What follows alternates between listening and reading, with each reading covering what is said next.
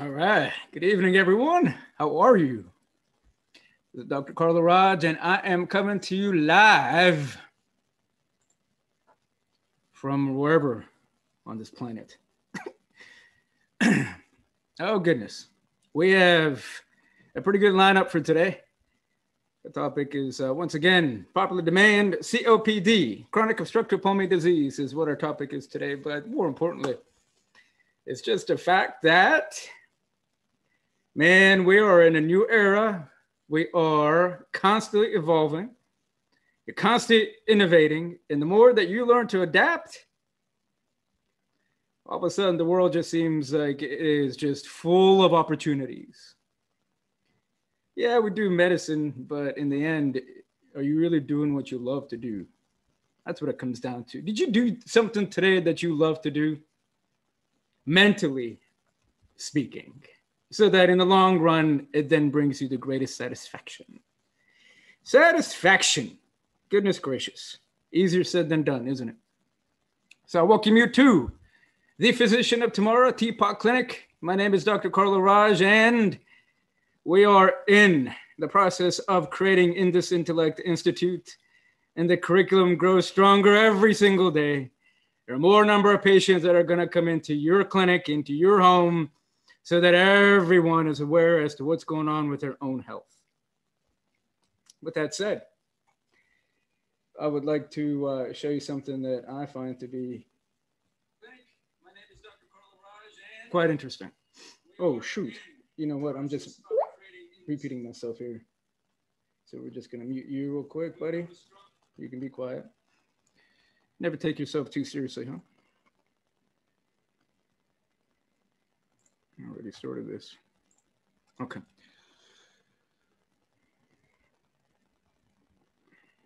Takes a second for things to buffer, I guess.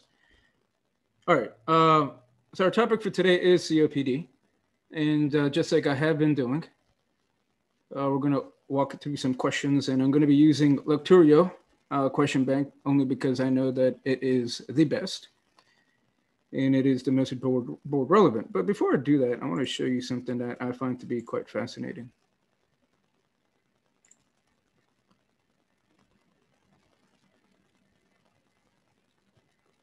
Okay. And that is, I believe that this is coming through. And that is these stats that we see here. And these stats represent, look at this, $608 million per year in the year 2019. So that was last year. Is that we were spending on tuberculosis. Tuberculosis. Many of you don't even know what that is, or you might have thought that it was a dinosaur. Extinct. Far from it. I want to show you something else. 1 out of 5 diabetics in the United States will be contriving tuberculosis. Do you realize there are 13 million Americans that have latent type of tuberculosis? Latent, you know what that means? It's just hiding within us. You start developing diabetes because we are obese as a nation. We start becoming immunocompromised, and anything that might have been benign initially, all of a sudden now becomes malignant. And by that, I mean dangerous. In other words, life-threatening. And these are all just public figures. I'm not making this stuff up. Point being is, everything that we're contending with today, every type of disease, any type of virus, whatever it may be, take care of yourself first. Stop the drinking, stop the smoking, stop eating like there's no tomorrow. Stop the gluttony, stop the depression, stop feeling sorry for yourself. You're in control of your life. You're in control of something that you love to do every single day. Do it so that you bring contentment to yourself, and then maybe perhaps in the process, that is being shared. Wouldn't that be something? A novel idea, perhaps. 1 out of 21 who have HIV. Amazing that everything is just kind of going by the wayside because, you know, we have a pandemic going on right now. But really, the first thing that you need to make sure that you do is remove the fear. Remove the fear, understand thyself, understand what makes you function the best, immunologically, mentally, physically, so that if, God forbid, you are then ridden with some type of illness, that you are prepared to deal with it. You do that first. It is amazing how everything else kind of takes care of itself automatically. And we don't have as much friction. We don't have as much violence. And then therefore peace automatically is just a way of life. But something to keep in mind. Pulmonary is our topic. And we're going to enter the clinic at this point. We're going to enter the clinic.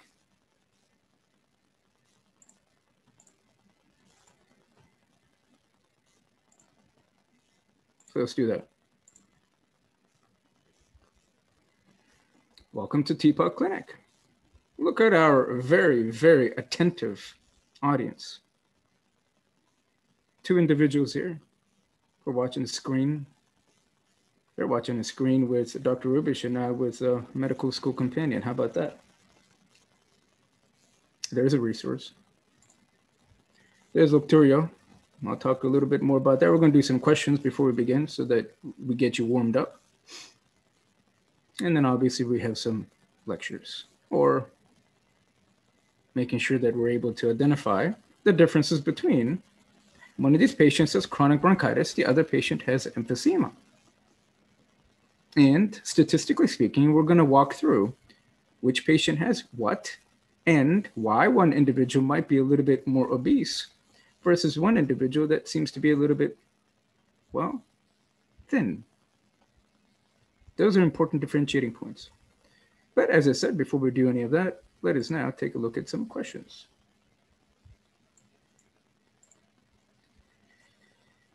And for that, we'll go to here. All right. So in our Tpot questions, we'll begin with, which one do I want to do? 15th? Yeah. All righty. Let's start our test, shall we? And remember, these questions are brought to you by Lucturio. Let's make this a little bit bigger so that everyone's able to see this. It should be just enough. Okay. If a 64-year-old male presents to his PCP for a follow-up evaluation of a severe, unrelenting, productive cough for 2 years duration. Now stop there for 1 second. The topic for today is COPD. And the fact that this individual is having coughing for about 2 years may then satisfy a criteria for which one? Is it emphysema? That's door number 1. Or door number 2 would be chronic bronchitis. I'm going to stop there for 1 second because by definition, remember that 3 months of productive cough each year for 2 consecutive years is by definition chronic bronchitis. Look at the age of the individual, 64. Emphysema or chronic bronchitis might be 64 years of age. But this type of coughing may or may not be present in emphysema. But without a doubt so far, I'm leaning towards chronic bronchitis. What about you? The medical history includes a type 2 diabetic, which is well controlled with insulin. He has a 25-pack year history of smoking and is an active smoker. But remember, if you're smoking, could you be a patient who has emphysema who's a smoker? Sure. Could there be a history of smoking with chronic bronchitis? Absolutely. So that doesn't help you differentiate between the two, but the definition of coughing taking place for 3 months per year for 2 consecutive years, that would lean towards chronic bronchitis. But remember, in real life, in your clinic, the patient is smoking. Not only is that patient then introducing the antigens, and so therefore it's triggering the activity of neutrophilic elastase or protease, may result in central lobar type of emphysema, which we'll talk about today. Number 2 may then cause enough irritation taking place in the bronchi and ultimately resulting in some type of hyperplasia of the mucus. There might be some squamous metaplasia. Remember, go into your bronchi. Can you do that for me? And all that mucus production. So Dr. Roger is saying that if a patient is a smoker, it could be vaping, it could be cigarettes, whatever it may be that you're smoking with enough irritation, your patient is not going to strictly present with emphysema. Impossible. The patient is not going to strictly present with chronic bronchitis. You're going to have a patient on your step 1, step 2 CK, and step 3, and in your clinic forevermore, who's going to have a combination of emphysema and chronic bronchitis always. It's just, where's that needle swinging towards? Is it swinging towards the chronic bronchitis more so? So let's take a look at the flares that I want to manage in that patient. Those are the type of questions that you're going to get. Or is it leaning towards more emphysema, in which there's destruction of your parenchyma due to the lactase activity resulting in the barrel chest, the flattening of the hemodiaphragm, and so forth. And then the management there may be something like, apart from the bronchodilators, how about some lung reduction volume surgery? We'll be talking about that. You'll get a question on that guaranteed on step 1, step 2 CK, and definitely on step 3. Let's continue. The patient's blood pressure is anything remarkable here? Maybe a little bit of increase in breathing. Now, bilateral wheezes and crackles are heard on auscultation. What does that mean to you? Wheezes and auscultation. What does that mean to you? That means that my patient has fluid down in the lungs. Let me do crackles for you. You ready for crackles? Does that sound like Velcro? That's exactly what it is. That's crackles that you're hearing when you place your stent on your lungs. It's Velcro. What does that mean to you? What does that actually mean to you clinically? What the heck is going on with the patient? Fluid accumulation. Now, do you think that you'd find a greater tendency of fluid accumulation in chronic bronchitis, or would there be a greater tendency of finding fluid in the lungs with emphysema? What do you think? What's your answer? Bring it, bring it, bring it! Chronic bronchitis, fluid accumulation, edema.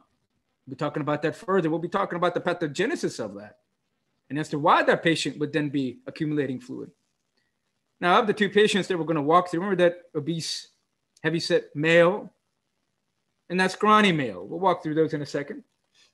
Which one of those individuals do you think may be retaining water? Yeah, the heavyset male. Say the heavyset male, you're thinking more along the lines of chronic bronchitis if you're referring to COPD. Let's continue.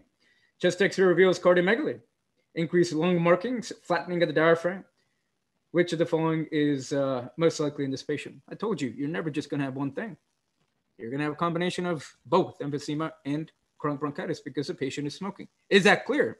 You're not just going to have flattening of the diaphragm, barrel chest without some chronic bronchitis element, or you're not just going to have chronic bronchitis with the 3 months of coughing over a 2-year span without a little bit of bloating. You can't. You're going to have both presentations. Keep that in mind. That's important. So what do you think is happening? Chronic bronchitis or emphysema? Keep that in mind as we go through answer choices. Increased right ventricular compliance. Oh, goodness gracious. Take your time. What does compliance mean to you? Does that mean that that compartment that's becoming more compliant is more like a balloon? As soon as you start blowing up, it just starts filling up so easily. Whoop. Is that what's happening with the right ventricle? Is there fluid accumulation within the right ventricle, which may then result in a type of, you've heard of, eccentric hypertrophy, right? Eccentric hypertrophy versus concentric. What kind of hypertrophy do you think you may then find if it is COPD?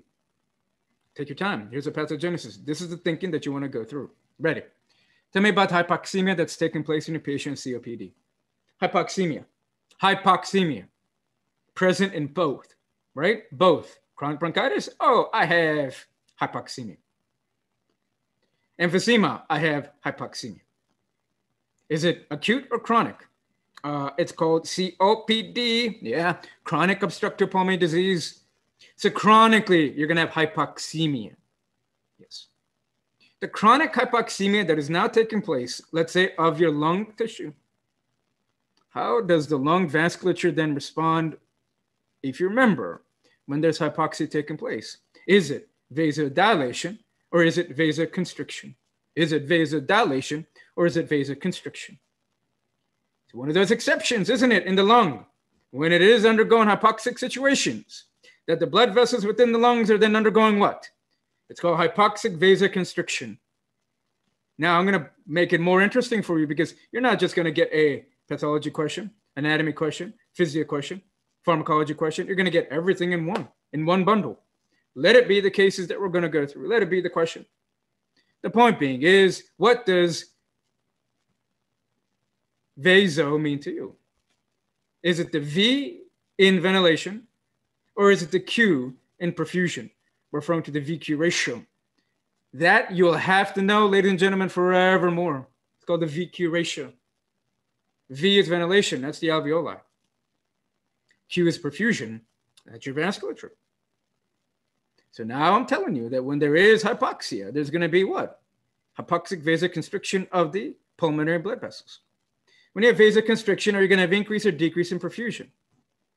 Vasoconstriction, you're going to have decrease in perfusion. Where's the perfusion in the VQ ratio? In the denominator. When you decrease the denominator, what happens to the ratio? Simple math, second grade, maybe kindergarten. When I decrease the denominator, I increase the ratio. That is correct. So mathematically, I have just explained to you why hypoxic vasoconstriction is then going to result in an increase in VQ ratio in the hopes of having proper matching of the V and the Q. Because you know in COPD, what's being compromised? The V, the ventilation. Therefore, physiologically, mathematically, what would you like to do with the perfusion, if you have any control over it, which we do physiologically, reflexively, in which I would decrease the denominator? How about some hypoxic vasoconstriction? That's exactly what happens. That hypoxic vasoconstriction decreases the Q in the denominator, increasing the ratio up towards 0.8. Don't memorize 1.0 from first aid anymore. That's going to mess you up. The clinical technical VQ ratio that you must know for every single step is 0.8. Is 0.8. That you must know. All that you just got from a question. Let's continue. So now, when you have hypoxic vasoconstriction, do you not eventually result in pulmonary hypertension? Yes or no? Yes. Pulmonary hypertension. So when you have pulmonary hypertension taking place, that means that the right ventricle is then facing increased afterload. Dr. Raj, I thought afterload was only for the left ventricle. Are you serious right now? No. Afterload just means what is the resistance that the ventricle is facing when either the aortic or, in this case, the pulmonic valve is opening during systole. Yeah, I know, I get it. Most of the time you are talking about your aortic stenosis. I get it. I know that you're talking about hyaline arteriolosclerosis on the left side of the heart and all that stuff. But don't restrict yourself on your boards and clinically. You're doing yourself a disservice. You're doing yourself a disservice. So therefore, that increase in afterload that you're seeing or feeling or experiencing, secondary to pulmonary hypertension, secondary to hypoxic vasoconstriction, is then resulting in right ventricular hypertrophy. That right ventricular hypertrophy is not of the eccentric type because it's not fluid that's causing the hypertrophy, not the eccentric type. It's increase in pressure due to the pulmonary hypertension, therefore resulting in hypertrophic cardiomyopathy of the right ventricle. Is that clear? That hypertrophic or concentric hypertrophy taking place at the right ventricle is then called stiffening of the right ventricle. Stiffening.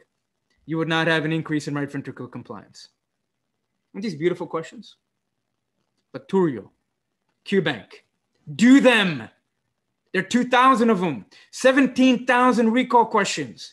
Constantly asking you questions every step of the way so that you just get into the habit of being befuddled for that brief moment. So that by the time you take your step, by the time you have any type of patient that's walking through a clinic, you've answered 99% of the questions that are then going to be presented to you in any way, shape, or form. Let's continue. Increased pulmonary arterial resistance. Which of the following is most likely? Is that a possibility? I want to hang on to B. What about you? Increased cerebrovascular resistance. Oh, that's interesting. When there's hypoxia, how does the brain then respond, please? Remember, the lung is undergoing vasoconstriction, no doubt, but that's an exception. The skeletal muscle, the brain, for Pete's sakes, is undergoing vasodilation. Come on now. So you're not going to have increased cerebrovascular resistance. You're going to have decreased cerebrovascular resistance. Decreased carbon monoxide content in the arterial blood. Excuse me, but when you have COPD, do you have difficulty with breathing out? Or do you have difficulty breathing? You have difficulty breathing out. That's the obstruction. When you do a loop spirometry, the loop spirometry, loop, there it is. You're going what? You're going what? Clockwise, aren't you? Clockwise. And when you go clockwise in the top half of the loop spirometry, you're going to find a scalp portion of the exhalation or expiration half. That's COPD. So if you have difficulty breathing out, do you think you're going to be retaining, or do you think that you're going to be blowing off more carbon dioxide? Retaining carbon dioxide. Isn't it true, ladies and gentlemen, that when you're suffering from a lung injury, that for the most part, clinically, your patient is then going to have a PCO2 greater than 40? Yes.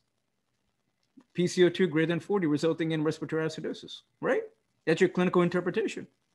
This patient has COPD. This patient is not going to be blowing off carbon dioxide by the time your patient walks into your clinic. It's going to be respiratory acidosis. So therefore, you can rule out D, not a decrease, but an increase in CO2. So far, we ruled out A, C, and D. And then I just told you acidosis. What's acidosis mean to you? A pH less than 7.35. This is an increase in pH of the arterial blood. What's your answer, ladies and gentlemen? Undoubtedly, walking through the pathogenesis.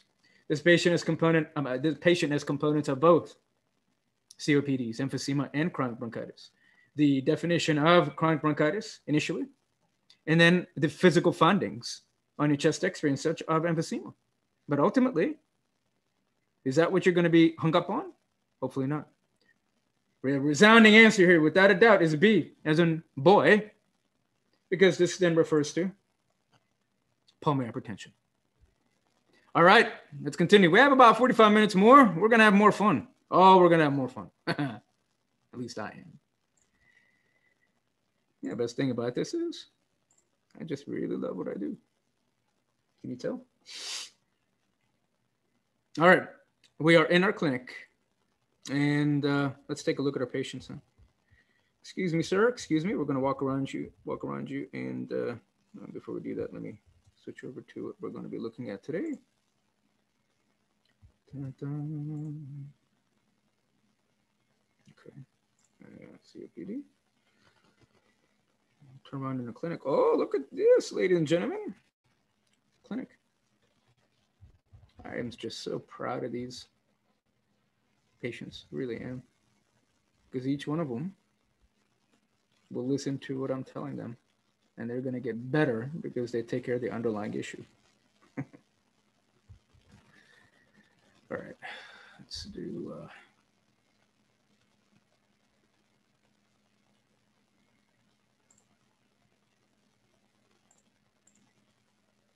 the patient over to the right.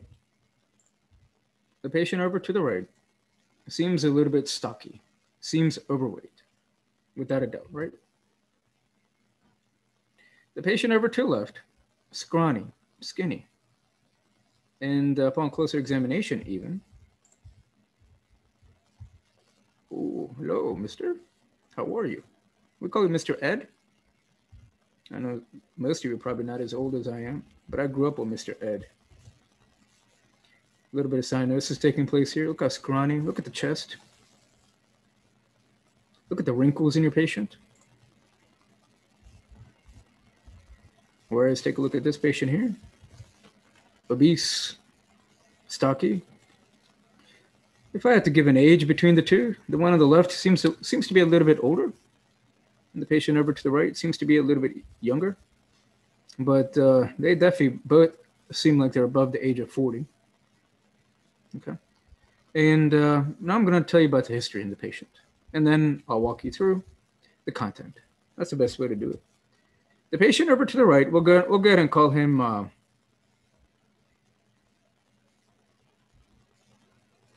Bruce. Bruce comes in and tells you that he's been coughing for quite some time. You ask him about the quality of the cough, and he says that it's been productive. And sputum is coming out. How long does a cough last? Well, he says that the cough has been going on for about 3 months this year. this year. And for how many years have you been having this length of cough of at least 3 months? Well, he says maybe for the past 2.5 years. So for consecutive 2.5 years, this patient has been having 3 months of productive cough. What do you think? Definition of chronic bronchitis.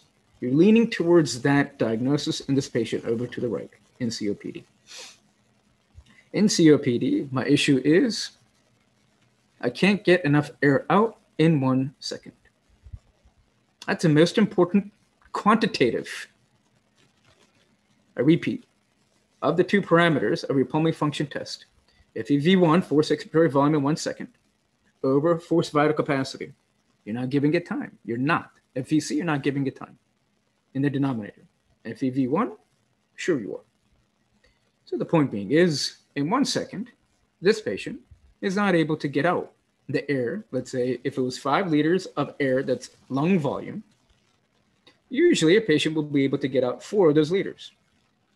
And gives you approximately 0.8, right?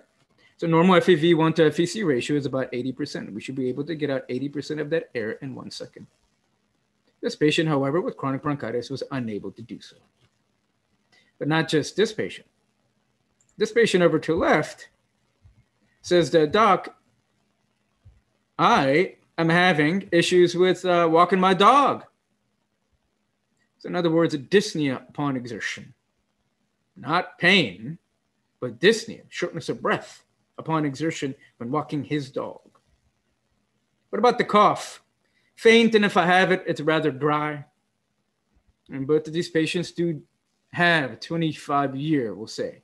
We'll keep it the same. 25-year pack of smoking history. That's a long time of smoking. So both of these patients have COPD.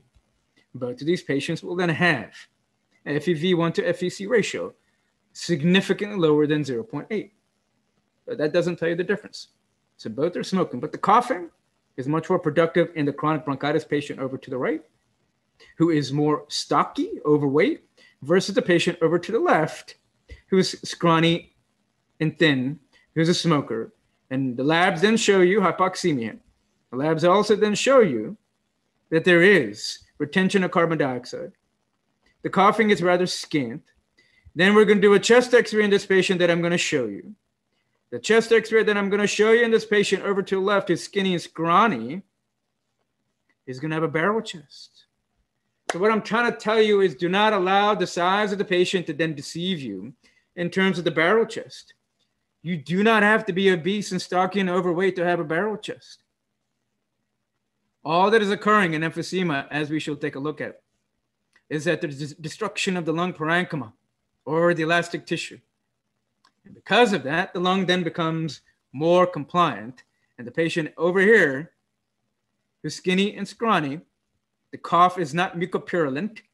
So you're not going to have the 3 months of productive cough over 2 years. But this patient is indeed going to have a barrel chest, hyperlucency, hyperinflation taking place at both sides of the lung bilaterally. There's going to be flattening of the hemidiaphragm on both sides. I'm also then going to show you that increased space between the sternum and the lungs. In other words, retrosternal space. I'm also going to then show you that there's going to be increased markings of the pulmonary artery, perhaps due to the development of pulmonary hypertension. But both of these patients could then have that as well. But the barrel chest, the patient here. Management in chronic bronchitis, well, in both of these patients, you're going to ease off on the smoking, aren't you? And then we'll discuss a little bit more as to what you want to do with these patients in terms of chronic bronchitis with all that hyperplasia of the mucus. And you want to try to control the flares. So what you're trying to do is control the cough as much as possible in a conservative fashion. Your first step of management in this patient, chronic bronchitis, doctors, is not to give antibiotics immediately. Why? Because of antibiotic resistance. And that is a big deal. You're going to start off with lozenges and hot tea and so forth, maybe some expectorant, And be careful as to what kind of cough suppression. And we'll be discussing that soon enough. Now that you have a clear picture in our Tpot clinic of the two patients that have COPD, the patient over to the right is diagnosed with chronic bronchitis, notably. And the patient over to the left is diagnosed with emphysema, notably. But both of these patients will then indeed have components of both. So with that said, we're going to get and begin our discussion a little bit here for the next 15, 20 minutes. Put all this together. Right is diagnosed with chronic bronchitis. What is that about? Notably. The patient over to the left is diagnosed with emphysema. Oh, goodness gracious. But these patients will then indeed have components of both. Okay. That's interesting. Hopefully you can continue to hear me. Let's make sure that we're good with the speakers. Yeah, we're good. I'm getting green. Sometimes technology just kind of has a mind of its own. The best thing to do is make sure that you don't panic. You panic, then everything is gone, isn't it? True of everything in life, period. So try not to react as much as possible. And if you do, identify that it's occurring in yourself so that you're able to calm down, however that may be, so that you're able to then deal with the task at hand in a successful manner, period. You control that. You control a lot of things in your life. Most importantly, your patience. COPD. The patient over to the left, we call them pink puffers. Why do we call them pink? We'll be discussing that soon enough. The patient over to the right, you call this patient a blue bloater. Why do we call this chronic bronchitis patient a blue bloater? We shall discuss that soon enough. What does blue mean to you? Cyanosis. Chronic bronchitis will present with early cyanosis. Now, the cyanosis could also occur with an emphysema patient, but it takes a little bit longer, and we'll understand that moving forward. Now, we've done the presentation, so I can walk through that. First, the history of your chronic bronchitis patient. Both of these patients are smokers, so that's going to be nonspecific. However, chronic bronchitis patients tend to be overweight. We talked about the sputum being further developed in a chronic bronchitis patient. In the onset of symptoms, chronic bronchitis patients tend to be a little bit younger, in other words, greater than 40. Emphysema, we're talking about greater than 60, 65. Next, remember the definition, 3 and 2. What does 3 and 2 mean? 3 months of productive cough every year for consecutive 2 years. So 3 months of productive cough consecutively for greater than 2 years. Dyspnea, mild. So chronic bronchitis tends to present with dyspnea maybe later on in their presentation. What does the chronic bronchitis patient then complain of? Dyspnea upon exertion, obviously hypoxemia. There's going to be fatigue, insomnia, and then decreased libido, probably maybe due to, let's say, obesity, maybe concomitant type 2 diabetes, right? So all that is then going to further contribute to decreased libido. Pink represents, or pinkish, represents emphysema. There's this patient here. Lifestyle, once again, smoker. So stop the smoking is your first step of management. We'll be discussing as to what's occurring pathogenesis-wise with the smoking soon enough. Weight, skinny. Coughing, not as much. Mild sputum. Patient tends to be older, greater than 50 on average. I gave you a patient that was 65. So the age didn't tell you whether or not it was one or the other. You had to go through the history. And in our patient that I did the question with you, we found components of both emphysema, with the diaphragm being flattened, and then with the definition of chronic bronchitis. Coughing, absent. The dyspnea is going to be quite extensive. This is the skinny patient that I showed you in our clinic. The patient complains with emphysema. These are nonspecific. Dyspnea upon exertion, fatigue, and then insomnia. The decreased libido tends to be a little bit more in chronic bronchitis because of the obesity. All right, now we're going to slow down just a little bit. We're going to talk about this patient here. And by that, I mean the chronic bronchitis, stocky, overweight individual. Before we move on, let's talk about a few things. Chronic bronchitis. The name itself tells you the pathogenesis is occurring within the bronchi. I need you to go ahead and picture trachea, the bifurcation, and the bronchi. We're not reaching the bronchioles. Okay, we're not reaching the bronchioles. Number one cause of chronic bronchitis in the United States is smoking, vaping. What you're doing then is then causing irritation of the bronchi. The irritation of the bronchi is then undergoing certain changes. Now, if it was smoking only, there's every possibility. Remember that the histology of the bronchi is ciliated columnar, is it not? Yes, it is. Ciliated columnar. If you're smoking, the manner in which the bronchi will protect itself from the antigens that are being introduced is that the histology then changes from columnar to squamous. It's called squamous metaplasia. In fact, all doctors know, and we have an issue, because in the United States, the number one killer, the number one cancer killer in the US, without a doubt, is lung cancer.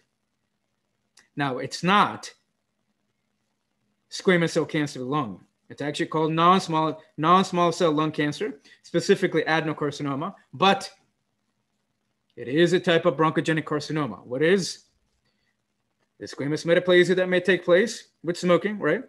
You may then go into dysplasia, and then worst case scenario, from dysplasia, you then go into your squamous cell cancer of the lung, which is extremely deadly. Because once that patient develops squamous cell, goodness gracious, you start thinking about palliative care. And sometimes in terms of treatment and management and surgery may cause further harm and further inconvenience than the actual cancer itself. Anyhow, that's a possibility. Continue our discussion on chronic bronchitis. And instead of developing the cancer in the lung, what may then happen is that you will then have hyperplasia taking place of the mucus. We'll be discussing that soon enough. There's hyperplasia taking place in the mucus. Remember, this patient with chronic bronchitis is doing what? Is coughing quite a bit. And for how long? 3 months of productive cough over 2 consecutive years, by definition. Your number one step of management is, apart from taking care of the smoking, is also then taking care of the coughing. Now, in the form of managing the coughing, you start off conservatively. So you start thinking about giving lozenges, hot tea, so on and so forth. If that doesn't work, be careful with antibiotics, because yes, there are times in which you will have to then administer antibiotics. For example, you can have a COPD patient that may then have concomitant Haemophilus influenza infection, and may also then perhaps develop Marxilla catarrhalis. Those are 2 very common bacterial infections that may then superimpose in COPD, hence further contributing to the chronicity and maybe even the comorbidity in your patient. All right. Now that we have a basic understanding of what we're going to be looking at in chronic bronchitis, let's continue. Always do that. Don't just blindly read. Do not blindly just listen. Be proactive with your learning so that it actually sticks in your head. You do that for everything.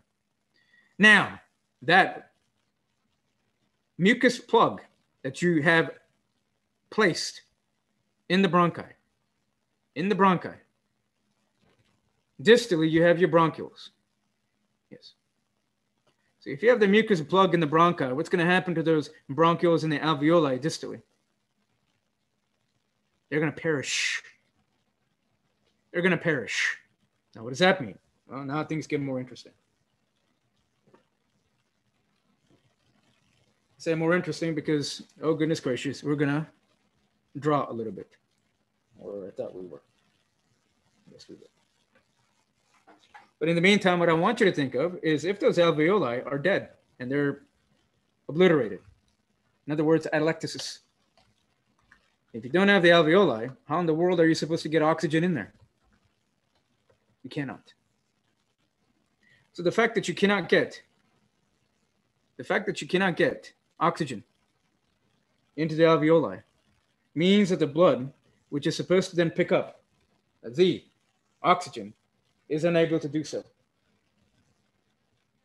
If you're unable to then pick up the oxygen from the pulmonary alveoli, then you're going to shunt from the pulmonary arterial side to the pulmonary venous side.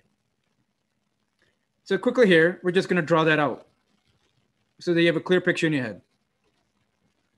So now what happens is that you have an alveoli, or in the case of chronic bronchitis, because there's a mucus plug here, let's say in the bronchi. So we'll call that a plug, a mucus plug. due to the hypersecretion of mucus, that this alveoli is now obliterated. We call this atelectasis. In the meantime, from the pulmonary artery, which has decreased oxygen, you're then going to move through the pulmonary capillary, and you're going to shunt right past this dead alveoli. Obviously not called a cardiac shunt, not an ASD, VSD, or PDA. It's called an interpulmonary shunt. So that decreased amount of oxygen that then began way back in the pulmonary artery from the right ventricle, picture that please, and it's moving towards the pulmonary veins. In the meantime, you have your capillaries here. Is then supposed to pick up the oxygen, is it not? But it can't, because literally alveoli is dead due to the mucus plug. That is a type of atelectasis that you're seeing there. You then result in interpulmonary shunt. When that shunt then takes place in the pulmonary vein, remember that you're supposed to have a P, little a, O2, of let's say approximately 95 to 100 millimeters mercury of oxygen. That never happened. So therefore, this patient continues to be hypoxemic. Is that correct? Yes, it is. And so therefore, this patient is then going to appear as being cyanotic very, very quickly. So that takes care of the blue. Not quite yet, but one of the contributors to the blue, the cyanosis. What else may happen? This is COPD. We're talking about the years, right? So we're talking about 2 years, definitely greater than 2 years, clinically speaking. Emphysema, same concept. If you're hypoxemic, right? So you have, let's say that you find on your ABG, arterial blood gas, that the PO2 is going to be less than, oh goodness gracious, 95. We're going to go ahead and say less than 80. We're going to go ahead and say it's less than 60, in fact. That's common, unfortunately. Not a discussion to talk about today, but when that PO2 drops below 60, please know that a chemoreceptor is in the peripheral, in the carotid, the chemoreceptors. So there you have what's known as your carotid bodies and your carotid sinuses. And within the carotid bodies, you then have your peripheral chemoreceptors. And for discussion on another day, then we would say that when the PO2 drops below 60, then no doubt your peripheral chemoreceptors will then be triggered. That's the only way that this patient is then breathing. We call that hypoxic drive. That's extremely important. And any of you that are in the ER, any of you that are taking step 1, step 2, step 3, whatnot, you all know the importance of hypoxic drive, completely dependent upon the peripheral chemoreceptors. That's key. And where is it located? Not the carotid sinus, but the carotid bodies. I mean, you also have an aortic, but your focus, no doubt, clinically, is the carotid bodies. Because remember, the carotid sinuses contain baroreceptors, not a topic. All right, now, point being is hypoxic drive is taking place over months, definitely over months. If you go into high altitude, 1 month later, the kidney will kick in. And that kidney will kick in and will start increasing production of a hormone called EPO. EPO stands for erythropoietin, correct? Erythropoietin. And how long is this patient with COPD suffering from hypoxemia? Months and years. So what do you think EPO levels will be in this patient? Extremely high. That EPO is then going to trigger the bone marrow to then do what? Increase erythropoiesis, increase RBC production. This hypoxemia that is then triggering the erythropoiesis is then referred to primary or secondary polycythemia. All your patients with COPD will be presenting with secondary polycythemia. I'm going to put secondary poly. It's also called appropriate absolute. It's appropriate because of the hypoxemia. It's absolute because you're absolutely increasing your erythropoiesis. All that information that I'm giving you is golden. It's going to get you points on your boards. It's going to save lives when you have your clinic, period. No questions asked. Facts are what I'm giving you. Everything is relevant. Everything is relevant. It's up to you as to whether or not you wish to learn it, to practice it, so that you can be the best darn physician you can be. Let's continue further. So we have a shunt taking place. We have secondary polycythemia. This is chronic bronchitis. The alveoli is not present. All these RBCs that are coming, they're going to be empty of oxygen. Further contributing to what? Cyanosis.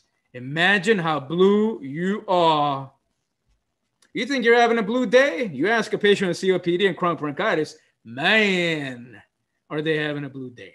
Let's continue. Where do we go from here? Oh, we have good stuff. Interpulmonary shunt. Come on. Cyanosis we talked about. I can clear all this stuff now. Kind of getting in our way. VQ ratio, severely compromised. I talked to you about how you would then have, in chronic bronchitis, you've lost the alveoli, and therefore a decrease in VQ ratio. And what does that mean to you? Remember that ratio is normally 0.8. That's what you want to use, not 1.0 from first aid, please. That's the day of that's information of the old. You're going to be using 0.8, so do not forget that. So you're then going to find a decrease in VQ ratio, less than 0.8. Maybe it's a 0.5 in chronic bronchitis. What is the Q going to do? What's Q mean to you? Perfusion. What's Q mean to you? Perfusion. What does that mean to you anatomically? Vasculature. What would you like to do with the denominator so that you can increase the ratio again, please? What would you like to do with the denominator so that you can increase the ratio? I would like to decrease the denominator. I would like to decrease the perfusion. What would you like to do with the vasculature? Vasoconstriction. Vasoconstriction causes a decrease in perfusion, therefore causing an increase in the ratio. Hopefully trying to bring it back towards normal. Is that beautiful mathematically? That's what the body's trying to do. Hence, it's called hypoxic vasoconstriction. But if that occurs long enough, which it occurs here in chronic bronchitis, you're going to develop, remember a question? You're going to have increased pulmonary arterial resistance, resulting in pulmonary hypertension. What does that mean to you? You should know that pulmonary artery has an approximate pressure of 15 millimeters mercury. All this should be in your head, nowhere else. In your head, nowhere else. That's normal. Now, what then happens in pulmonary hypertension by definition of pathology is that it increases and gets above 25 millimeters mercury. Amazing. Whenever you find, let's say on Swan-Ganz catheter, for instance, that you find the pulmonary arterial pressure to be above 25, no doubt your patient is suffering from pulmonary arterial hypertension. If that occurs, what then happens to the right ventricle, please? Right ventricle hypertrophy. What happens to the compliance of the right ventricle when there's concentric hypertrophy? Decreases, because the right ventricle wall has now become thickened, not due to fluid, but due to pressure. Do not ever forget that. Why? Because if that right ventricle dies, secondary to a pulmonary pathology, what is that called? Oh, now I'm speaking your language. Cor pulmonale. Merci beaucoup. Cor pulmonale, merci beaucoup. Right-sided heart failure, secondary to pulmonary issues. Is that a possibility in chronic bronchitis? Unfortunately, yes. How about emphysema? Less likely. That's important to differentiate between chronic bronchitis and emphysema. Keep that in mind. Oh, things are getting better. So which means that I'm going to show an ECG that's going to show you what? Right axis deviation. It's going to show you that instead of the mean electrical axis moving towards lead 2, it's going to be moving towards leads 2, 3 AVF and lead V1. What does that mean? Right side of the heart. Right side of the heart. Yeah. Leads 2, 3 AVF, right coronary artery, V1 is a precordial lead facing over to the right. Not good for the patient. Not good with that. It's all began with smoking. Goodness gracious. Your right side of the heart just died. Okay, let's continue. Be healthy, best that you can. No guarantees, but goodness gracious, try to improve the odds. I mean, I die tomorrow, I'm a happy man. I don't know what I'm going to die of, but I don't really care. Bronchi. Goblet cell hyperplasia. Remember, everything is about mucus production, isn't it? Everything's about mucus production. You know, goblet cell hyperplasia. You're going to have hyperplasia of the mucus secreting gland. That's important. Really important. Why? Because I'm going to show you this. Oh, I'm going to show you this. Hello, hello, hello. Yeah, am I still coming through? Yes, I am. All right. It's called the read index. What does that even mean? Let me show you what it means. This is normal. Why is that kind of out of whack? Let's get that better. There we go. I like that better. All right. This is normal. What are we looking at, Dr. Raj? This is what you're looking at. Here's the lumen of the bronchi. Lumen of the bronchi here. So that would mean that these are epithelial cells. I'm just going to put EPI. This is then known as your basal membrane. And the boundary from the epithelial cells all the way through to the boundary of the perichondrium, cartilage.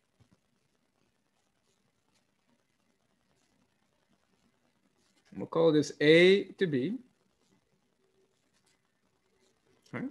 So the basal membrane of the epithelium of the towards the lumen of the bronchi, and then deep towards the cartilage of perichondrium. That ratio there is called A to B. And then from here to here, we'll call that C to D. Do not memorize the letters for Pete's sakes. You can change up the letters at any point in time. But what you do need to understand is that you're then going to take the ratio of C to D in the numerator, which is the span of the mucus gland, over A to B, which is the span of the thickness of the wall of the bronchi. So you're going to take the span of the thickness of the wall of the bronchi, A to B, in the denominator. And then in the numerator, you're then going to put the thickness of the mucus gland layer. You're going to put the thickness of the mucus gland layer in the numerator, C to D. Do not memorize the letters, understand the concept. And then that's going to be over the thickness of the layer of the bronchi, which is then your A to B.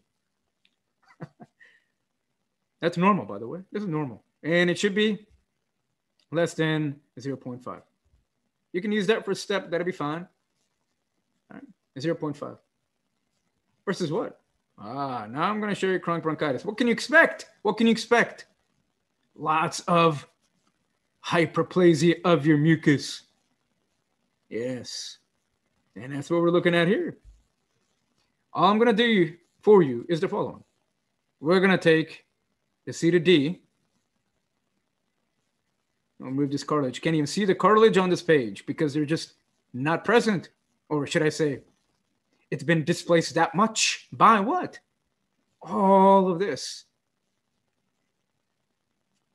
is mucus, which means the ratio increased like crazy. The C to D. Hypersecretion, hyperplasia of the mucus glands. The goblet cells will be over here. You see these? Make this a color that's a little bit more. These areas in which it almost looks like it's clear because it's goblet cells, further contributing to mucus production. So you have goblet cell metaplasia, and all of this is going to be hypersecretion in mucus gland. So no wonder the ratio now, instead of 0.5, will be greater than it will be greater than 0.5 because the ratio is increased due to hyperplasia of the mucus gland. That is read index. That's read index. Do not just memorize it. Understand exactly what I've given you here in terms of what you're calculating. You know that? You're good to go. Let's continue. Shall we? Are you good? Yeah, you're great. You're great. Emphysema pathogenesis. What about this? Let me put it this way. It's the imbalance that's taking place between protease. Stop there for a second. I'm so cool. Breathing in all those antigens. You know what's going on in the lungs? You're introducing foreign objects and antigens into your body. It's literally going out there and then, let's say, taking bacteria and putting it into your body. It's literally going out there and putting in some kind of chemical, such as radon, into your body. Let me have cancer, please. Can I have cancer, please, by putting in all these antigens into my body? Best of luck. Point being is when you introduce antigens, bacterial, chemical, talc, smoking, whatever it may be, you're going to mount an immune response. Whew. an immune response. You're going to have neutrophilic infiltration taking place in the lungs because it's trying to get rid of the hundreds and thousands of chemicals. Those neutrophils are then releasing elastases, aka proteases. They were trying to go after the antigen to destroy that. But what ends up happening is that you start, smoke rises, that's just normal nature. So therefore, the elastases and the proteases are then going to cause destruction up in the upper lobes. I'm not even discussing alpha-1 antitrypsin, so do not bring that into discussion right now. Not yet. It's all about the elastase, aka protease, causing destruction not just of the antigen, but also collateral damage of the lung parenchyma. What I've given you here, because now you've tested for alpha-1 antitrypsin, I can tell you that. I'll tell you the gene soon enough for alpha-1 antitrypsin. It's called SERPIN1A. SERPIN, SER stands for serine. PI stands for protease inhibitor. SERPIN, what a beautiful name. So you check for the genes and such for SERPIN1A and chromosome 14. It's all there. So you don't have a problem with alpha-1 antitrypsin, is the point. So the protease inhibitor is there, but the problem is that you have too much protease activity. And that protease activity and the elastase activity is then therefore causing damage to the lung parenchyma. Where? In the upper lobes. Do you call this pan-acinar? Do you call this pan everything? Acinar? Destruction? Nope. You call this centrolobular or centroacinar? Same thing. Centrolobular or centroacinar emphysema tends to cause destruction in the upper lobes because the neutrophils that are then being introduced in abundance to the upper lobes, because that's where the smoke antigens are, the nitrogens and all that good stuff, is then causing issues and causing damage to the parenchyma. Called that centrolobular emphysema. Now, what does that mean? So you have the alpha-1 antitrypsin there, no doubt. Or you do. But the problem is it's being overwhelmed, right? War taking place across the world. Border disputes, let it be between Armenia and Azerbaijan, the war between, let's say, China and India, the border wars that are taking place everywhere around the world.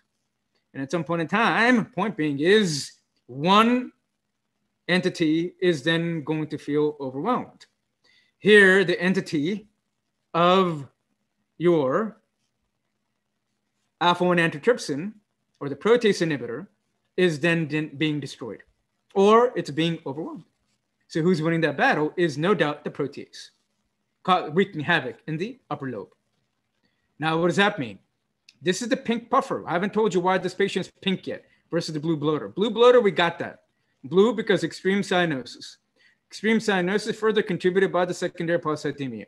Bloater because remember when you have COPD, you have difficulty with getting air out. Hence the FEV1 to FEC ratio is low. If you can't get the air out, air then gets trapped in the lungs. Therefore, you are no doubt going to be bloated.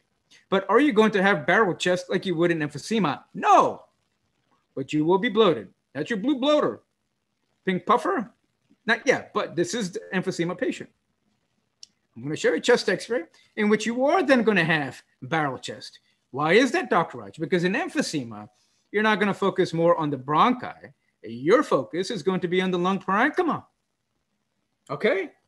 Because in the lung parenchyma, we have elastic tissue. So in the matrix, we then have elastic tissue. That elastic tissue then contributes to something called recoil. That's important. Not expansion, but recoil. What does that mean? Think of a thick, thick, thick, thick rubber band. When you try to stretch that rubber band, what does it want to do? Boom, recoil. Boom, it wants to come together. That's what elastic tissue is in the lung. The elastic tissue wants to recoil. So we can do what? Breathe out. Breathe out. In emphysema, the fundamental problem is that the elastic tissue is being destroyed by elastase. For example, where in centrolobular? Upper lobes. As you continue destroying the lung tissue and you lose your elastic recoil, the lung becomes more compliant. Hence you have barrel chest. Hence you have hyperinflation. Hence you have hyperlucency. Hence you have flattening of the diaphragm. Hence the retrosternal space is going to be increased. Hence you have the markings of the pulmonary artery. All that good stuff that I'm going to show you in a bit. That's emphysema. All right, now this is centrilobular. So your job is to make sure that you tell the patient to stop smoking. And hopefully they have cessation programs. So elastic recoil, now you understand that. There's going to be increase on compliance. Yes, barrel chest. What does that look like on chest x-ray? Ah, here it is. What am I looking at, Dr. Reich? Well, this is a lateral view, obviously. Look at the diaphragm. What diaphragm? Exactly. It's flattened. Because both lungs bilaterally are pushing, increase compliance, decrease surface area, decrease oxygen gas exchange. Hence the hypoxemia. In chronic bronchitis, what happened? Interpulmonary shunt due to a mucus plug. Is that clear? Pulmonary arterial hypertension, right-sided heart failure, maybe cor pulmonale, but you're definitely going to have right axis deviation, things that you want to look out for in chronic bronchitis. In emphysema, you're looking for this. So flattened diaphragm is what you're seeing here. Next, you find, see the retrosternal, this arrowhead, that arrowhead that you see there then represents a retrosternal space. That should not be so significant. It should be less than 2.5 centimeters. The fact that you find so much space between the sternum and the chest wall is further indication of barrel chest and emphysema. The dotted or the dash arrow that you see here is the pulmonary artery, which has undergone increased resistance. And both the areas of the lung are hyperinflated, flattening of the diaphragm. We're almost done here. So this is centrosynor. We just talked about this. It affects the respiratory bronchioles, but it'll spare what? The alveoli. That's less of the case in chronic bronchitis. The alveoli will perish, hence the blue. I still haven't talked to you about the pink. I'll give you that in a second. In centrilobular, it tends to affect the upper lobe. It's not due to alpha-1 antitrypsin. And then here we go. So here we have the weapons, right? And the weapons being what? The weapons being your elastase, coming from the neutrophils. So I want you to think of the neutrophils being drones. And from the drones, it's then dropping the bombs. The bombs are the proteases or the elastases. It was actually trying to go after the what? The antigens that was being introduced by the smoking. But instead of that, what ended up happening was that you also had collateral damage of the elastic tissue, therefore causing decrease in elastic recoil and increased compliance. All of that should make perfect sense. Hence, you're going to have an increase in total lung capacity. Hence, you're going to have an increase in functional residual capacity, but you'll have a decrease in FEV1 to FVC ratio. Now, not only will that elastase cause damage to the alveoli, this is what's different. And beautiful pathogenesis here, but not so much for the patient, obviously. But the point being is, with those bombs being released by, as my neutrophil, PMN, polymorphonucleoside, and it's dropping the elastase or protease. Not only may it then destroy the V, which is ventilation, but in addition, let's say that the elastase is in such great abundance that it's also causing destruction of the vasculature. What's the vasculature represent, the V or the Q? Oh, the Q. So that also is decreasing. So when both of the parameters of the ratio are decreasing, what then happens to the ratio? Not much of a change, even though there's pathology. So you will have hypoxemia. You will most likely going to have hypercapnia resulting in respiratory acidosis, but the patient is not going to appear immediately cyanotic. So, I mean, I couldn't really show you that here too much, but what I wish to show you was, once again, that the patient, the chronic bronchitis patient, would be cyanotic, and the patient who's skinny wouldn't have the cyanosis as much. But what that patient would be doing, what this patient would be doing with his lips, because now the lung has become extremely flimsy, very weak, decreased surface area, therefore decrease in diffusion of your oxygen and gas exchange. But what the patient is going to do now is, as the patient is breathing out, the lung gets smaller, it should have. The bronchioles are getting contracted because you have less air as you breathe out. And because you don't have the elastic tissue, the bronchioles are going to close. But the patient instinctively, or has been advised to purse his lips upon expiration. Coming out of my mouth, just to make sure we're all clear. Pursing of the lips upon expiration then causes a resistor in a series. All comes back down to physiology. So if this is a tube and air's my air, and the air is moving out in that direction from left to right, what's going to happen is when you purse your lip, let's say right there are the lips of this patient. And when that patient then purses his lips, when you add a resistor in a series, not a parallel, but in a series, what's going to happen to the pressure proximally? Oh, it's going to increase. That is correct. I don't care what happens to the pressure distally. Who cares what happens to the pressure outside of the mouth? You're trying to protect the patency of the airway before you reach the mouth. In other words, the airways, the trachea and the bronchi and such, right? Method that you can conservatively do that to keep your airways open, and you tell this patient all the time, is to then purse his lips or her lips, depending on the gender, so that they are then introducing a resistor in a series, increasing the pressure proximally, so that hopefully they are then keeping the airways open. The beautiful is how that physiology integrates into that when you recommend pursing of the lips. Know that well.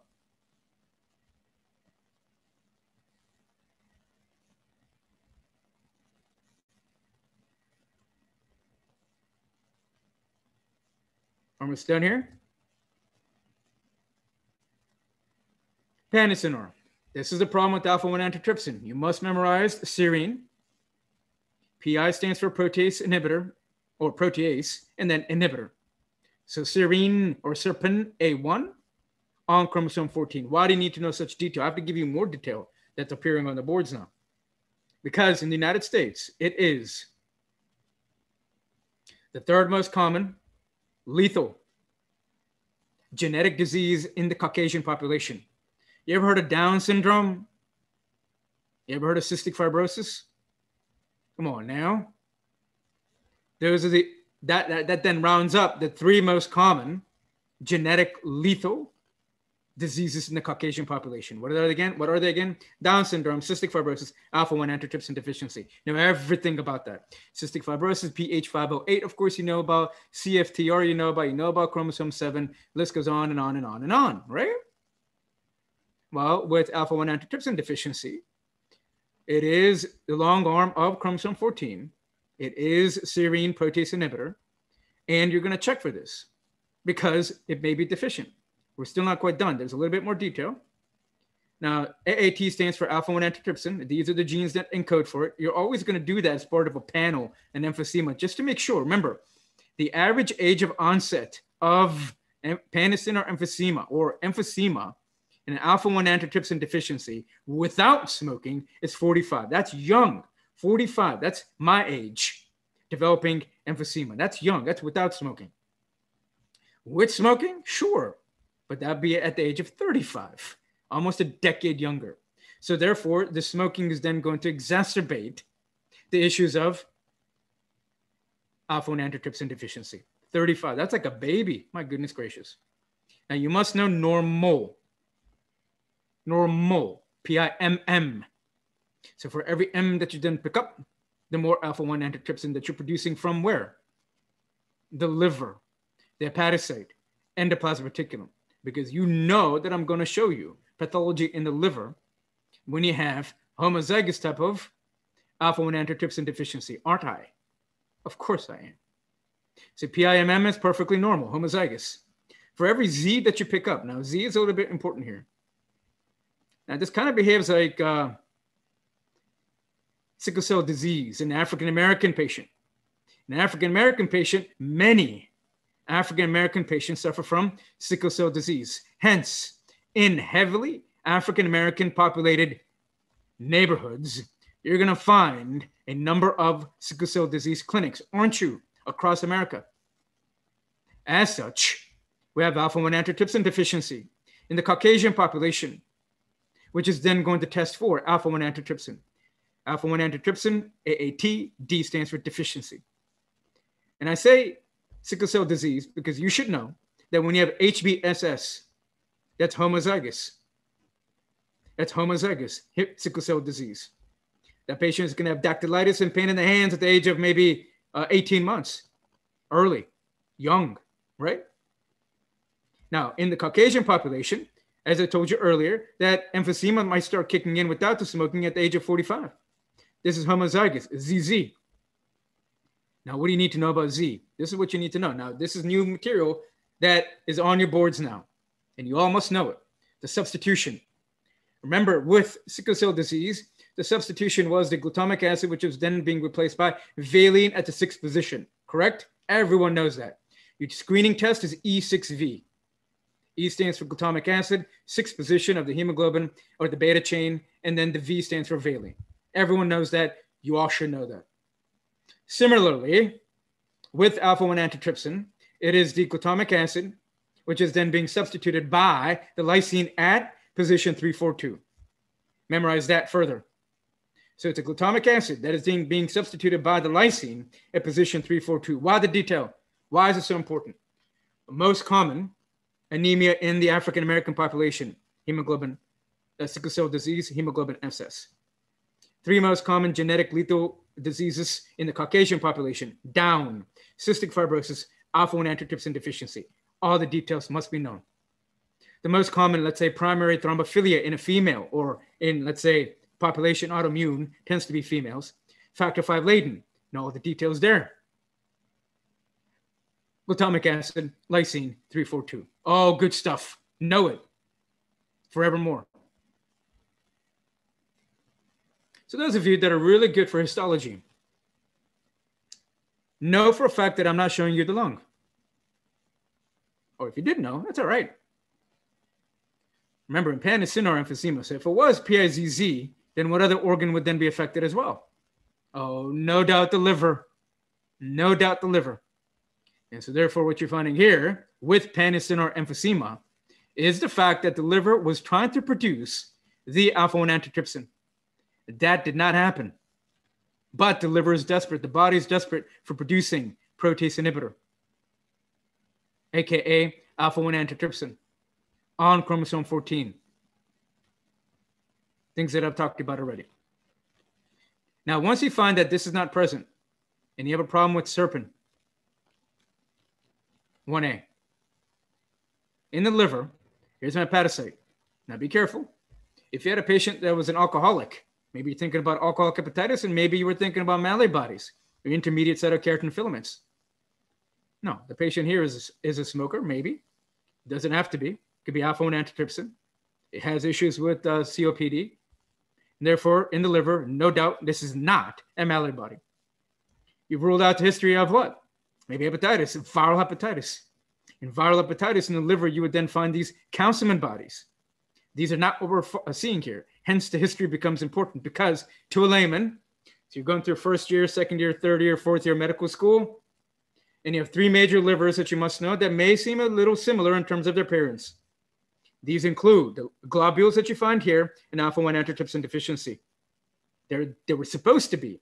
They were destined to become alpha-1 antitrypsin, but the patient has PIZZ, homozygous, hence developed what? These globules. Number 2, the councilman bodies, but you have to have history of what? Viral hepatitis, or the intermediate cytokeratin filaments. You would have to have the history of what? Alcoholic hepatitis. Those are the 3 major liver pathologies that you want to keep in mind as you move forward forevermore, forevermore. And if you hadn't done that, do that now, because it very likely could get confused if you weren't paying attention. Something else I need to bring to your attention now is that this patient with PIZZ, in his or her teens, will end up developing hepatitis. Right? Remember, hepatitis just means hepatitis. You could have alcoholic hepatitis. You could have viral hepatitis. You could have NASH, non-alcoholic steatohepatitis. You could have autoimmune hepatitis. You could have hepatitis due to hemochromatosis or Wilson disease. I mean, hepatitis just is non-specific. And you have at least 8 to 10 different differentials on your step for hepatitis. What I'm giving you here is hepatitis due to alpha-1 antitrypsin deficiency in a teen. But then by the time this patient goes into, let's say, 30s, has now gone into cirrhosis, and it is at risk of developing HCC, hepatocellular carcinoma, at which point you're going to look for increased alpha-fetoprotein. All righty. All good stuff. All relevant. All relevant. Okay. And finally here, just a few words, and then, because it's been quite a bit of time since I've been doing this now. I do have heterozygous, PISC, but a slight increase in emphysema risk. Pan-SNR tends to affect lower lobe. It destroys everything. Pan, my topic, pan. Earlier centrilobular, smoke rises, upper lobe. Physical signs, this is for chronic bronchitis. The edema we talked about. Central cyanosis, right-sided heart failure resulting in edema. Stocky, overweight. Normal chest x-ray tends to be. The wheezes and the crackles represents the edema and the fluid within the lungs and chronic bronchitis. Blue bloater. Remember the chest x-ray on emphysema was barrel chest. Not so much fluid, but destruction of elastic tissue. What do crackles sound like? Velcro that I gave you earlier. Bronchi is like snoring. That also then represents fluid, slow rumbling. Literally sounds like that. Percussion is normal in chronic bronchitis. JVD, right-sided heart failure, internal jugular vein, positive jugular venous distension. And cor pulmonale. Oh, goodness gracious, what am I looking at here in ECG? This is what you're looking at. Quickly show you cor pulmonale. You're going to focus on the right side of the heart. 2, 3 AVF. It is then perfused or represents the right coronary artery. Does it not? It does. And then which precordial lead is predominantly the right side or the medial side of the heart? V1. In these leads, you're going to focus upon the following on step 1, step 2 CK, and step 3.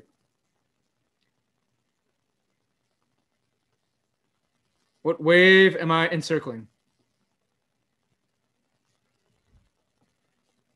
Not the P, not the T as in Tom, but it is indeed the P as in Paul. So that Paul wave or the P wave is tented. Dr. Raj, I never heard of P tenting. Well, now you have. Must I know it? Yes, you must, because cor pulmonale is asked on your step.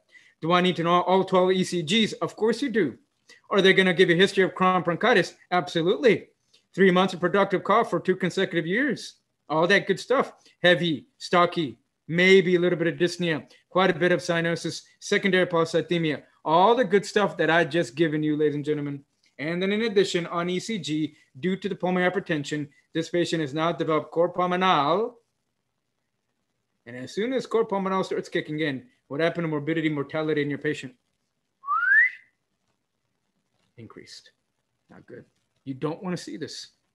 There's a few other things here with tachycardia and such, but not for today. That'll be discussion for cardio ECG. Oh, goodness gracious.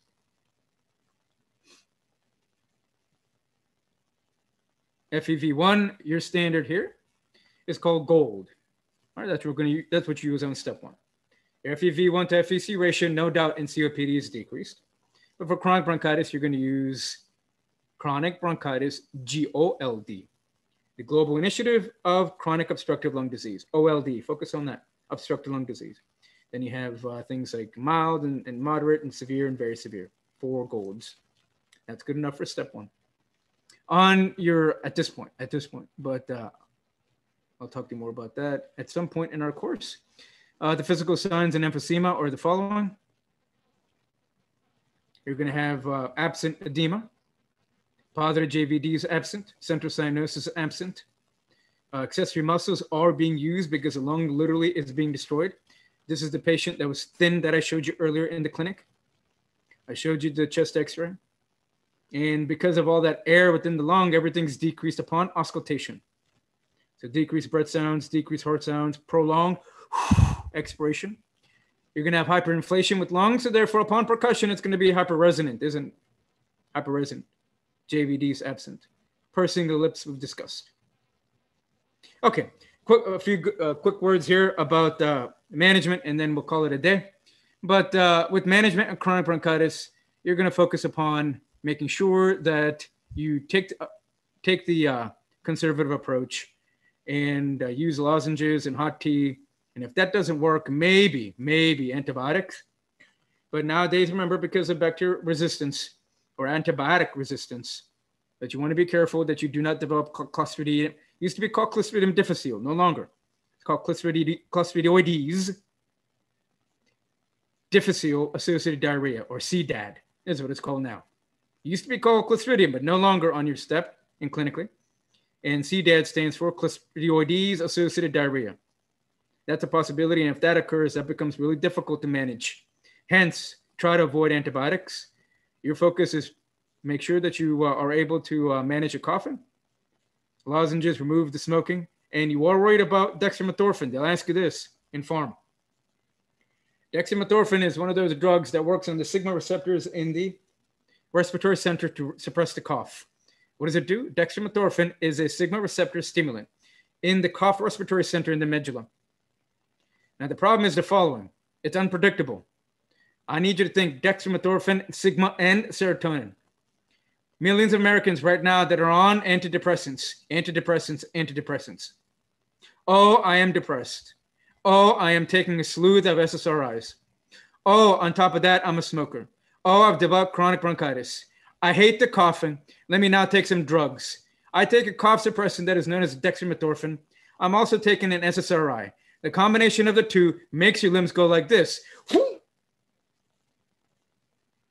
Makes your temperature go, whoo! You've developed serotonin syndrome. You might not come back. Is it really worth it? Keep in mind. Guaranteed you'll get a question. Guaifenesin is an expectorant. And then management for emphysema here. Bronchodilators, without a doubt. Pursing the lips, obviously, is temporary. Usually the matters are going to get worse, aren't they? What kind of chemoreceptors is the patient now dependent upon? The peripheral chemoreceptors, because the central chemoreceptors are no longer functioning due to the chronic carbon dioxide. Make sure you're clear with that. Supplemental oxygen, pulmonary rehab, and then something called lung volume reduction surgery. They are asking you the rationale on your steps now. Why? What does it do? You literally surgically, if the patient is eligible, first and foremost, you take out the wedges of the emphysematic lung. You remove, excise the areas of the lung in which they are undergoing emphysematic changes. What's my fundamental problem with emphysema? Destruction of the elastic tissue caused by protease, aka elastase. Fundamental issue. If you're able to somehow salvage the elastic tissue, just perhaps, you may be able to restore some of that elastic recoil by removing the emphysematic tissue. Beautiful concept, know the rationale. And then in addition, if you start removing enough of that tissue, lung volume reduction surgery, it's usually done by bronchoscopy because not always predictable is this, but the rationale you must know physiologically for step 1 and step 2, CK, is that by then restoring some of that lung recoil, maybe the diaphragm will start functioning again physiologically. And if that occurs, maybe it'll be able to breathe better. Remember the problem with COPD is breathing out. And so just perhaps a dynamic compression in which the bronchioles wish to collapse because the cartilage no longer is protecting it. If you restore some of that diaphragmatic type of functioning, maybe, just maybe, you have avoided long-term sequelae. All right, ladies and gentlemen, that's all that I have for you today. If you're here, fantastic. And I know many of you were asking for this to repeat. So here it is. It's out there in the world. Enjoy.